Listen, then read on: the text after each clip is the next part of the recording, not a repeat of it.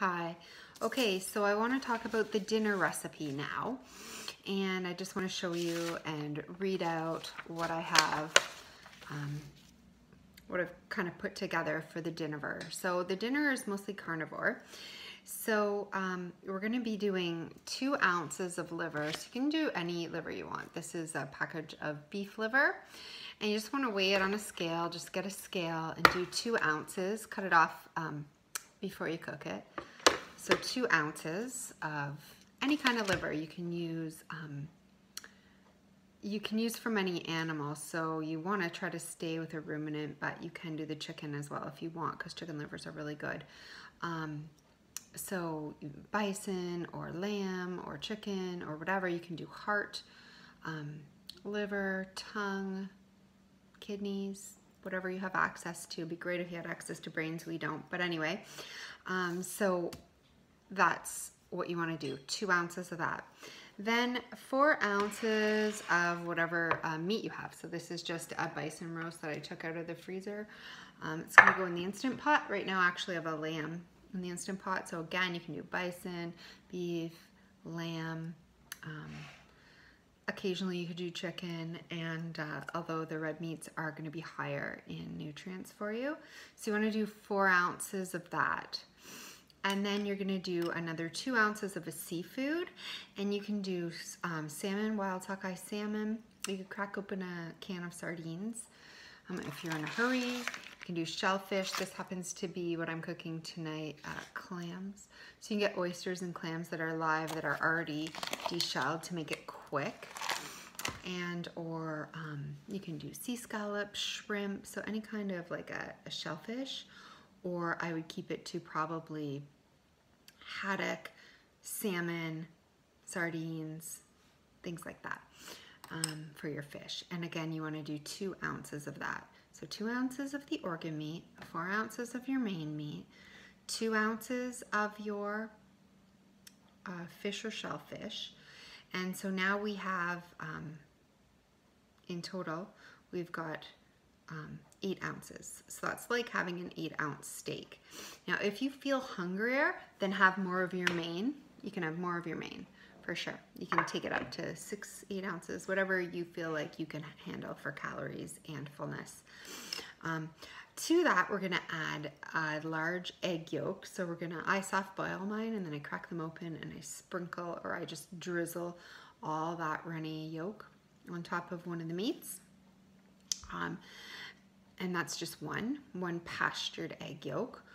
Tallow, so I do 1 large tablespoon of tallow melted. I guess you could do butter if you wanted to, or ghee, but I do tallow.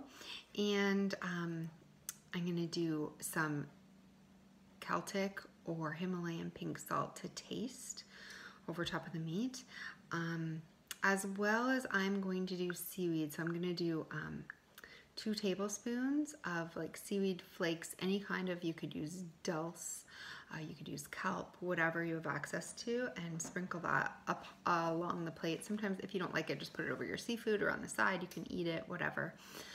That's fine because it's super nutrient dense, and we want to be sure that we're getting all of our iodine or selenium. It also has a lot of potassium in it, things like that. So the other thing that we are going to do is, if you want to just sprinkle some herbs on your meat as well, you can go ahead and sprinkle herbs. So an Italian mix would be great because it's autoimmune. We don't want to include nightshade spices, but you could go ahead with that.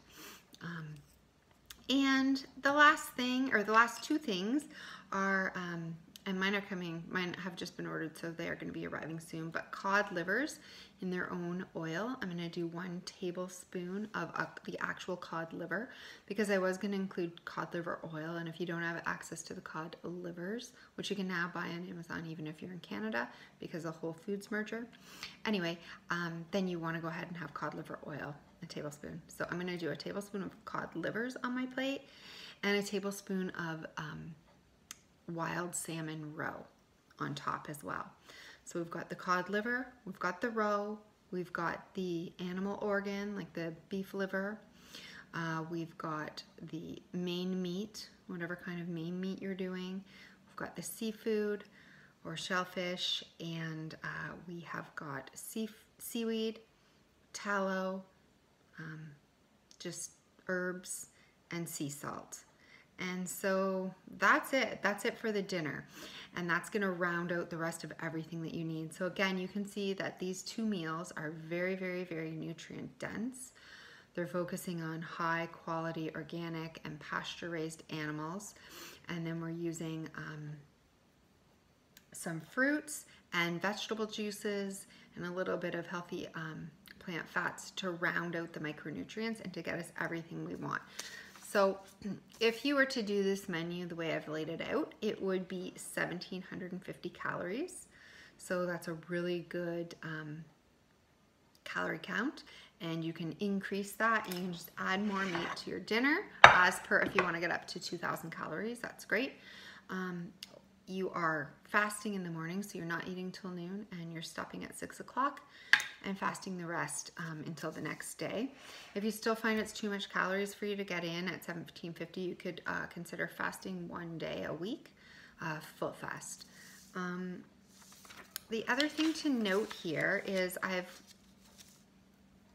for the smoothie, I've contacted the makers of the organic brand of pumpkin seeds and sesame seeds and sunflower seeds that I'll be using, because I believe that there is a lot of B1 in some of these, and they're not showing on the packages. So like I said, it's really hard to tell, and I just want to make sure. I think I will be hitting B1, all of it, but if not, it's only showing on Chronometer at about 54%, so I will need at this point to supplement with B1 or add a handful of macadamia nuts, but that will be about 500 calories if you do a half a cup of those. That will get me almost all my B1. A cup of them will be 1,000 calories, and it will get me all my B1. But I do believe there's a bunch of B1 in the seeds that are not recorded, because by law, I don't know about the United States, but in Canada, they're only required to put vitamin A, vitamin C, calcium, and iron. So, and then like the fibers and sugars and all that. But as for the micronutrients, they're only required to put those. So a lot of times, even if there is, I mean, they will add other ones if that's what they're known for and they want to promote that. But if no one's thinking that anyone cares about B1, they may not put it on the package, even though there's B1 in it. So I have to look into that. Potassium I'm a little bit low in, and again, I think they're not recording it on the seaweed, and I'm going to be looking into that. If not, I might increase the fennel juice in my smoothie another ounce to 3 ounces instead of 2. And then everything else is hit. So like, this is amazing, because as you know, even calcium is 100% on this diet. As you know, if you've done a paleo or a carnivore or a keto diet, it's very, very hard to get calcium. It's very hard to get potassium. It's very hard to get all your magnesium. It's very hard to get a lot of different things, folate, and all these are being met. So I feel really good about this. The only question I have at this point is, how am I going to introduce it? How's my body going to take to it? Is it going to accept some of the cultured products to give me a little bit of gut bacteria after doing carnivore? Is it going to react to all these foods? Am I going to have to cut them back out? I don't know yet, but this is what I feel like is ideal. It will knock me out of ketosis, but my ratios are still basically 50% fat, and then it's split about 30-20 for protein and then carbohydrates. But even saying that, the net carbs are 74 grams, so it's not going to keep me in ketosis, but the fat content is super high. It's about 100 grams, and just fat alone, and about 118 grams of protein. But percentage wise, it's more like 50-30-20. So it's a good meal plan. It's giving you tons of fat, it's giving you tons of protein, it's giving you the carbs you need to hit all of these. It might even be able to be pared back. I'm gonna, once I hear back from all the food manufacturers that I contacted for the missing micronutrients. I will do a final analysis on my diet and let everyone know. But on paper, this is the diet that I'm going to be doing. So it's basically a carnivore dinner, and it's a animal-based protein smoothie with the rest of the micronutrients through plant foods, and possibly a B1 supplement. And I'm not gonna have to do anything else because everything else is being met. So that's my plan going forward. And it's only a matter of whether my body will accept it. I'm gonna try to give it 30 days to accept this, at least 2 weeks to try to introduce it fully. And then we'll see where we go from there. But this is the hope, and this is the plan, that my body will accept this. And then I will be able to stick to this exact meal plan every day. I hope to do it indefinitely, but I like to give it a 6-month trial every day after I know if my body's going to accept it, and see what happens after I'm getting everything, and see if I feel even better on this diet or if I'm feeling worse. So that's the plan. Again, it's a really nutrient-dense diet. It is also going to give me a chance to fast, and it's keeping my calories under 1800 at 1750, which is about where I think I need to be for myself. Yeah, and of course, if I feel hungry, I can always add more of the main beef at the dinner, which will just increase the calories and increase the nutrients as well. So, yeah, I hope this helps. I just wanted to give you a quick update on the dinner recipe. So now you know the lunch, the dinner. The only other thing I haven't mentioned is that I want to be taking 1 teaspoon of bentonite clay. I'm using Terramin 2-in-1, but a bentonite clay powder, which gives tons of minerals, and that will round this out. It will also help to absorb any toxins as well in the body.